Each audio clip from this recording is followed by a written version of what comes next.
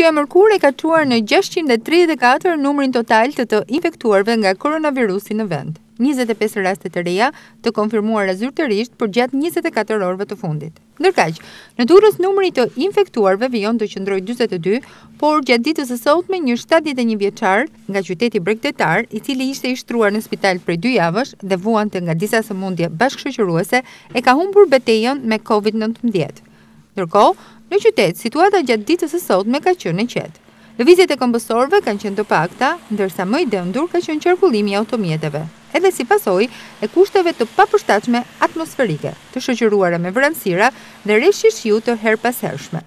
Institucionet arsimore vijojnë të qëndrojnë të mbyllura, ndërsa është shtuar numri i aktiviteteve të lejuara për të operuar gjatë fashës orare të lejuar.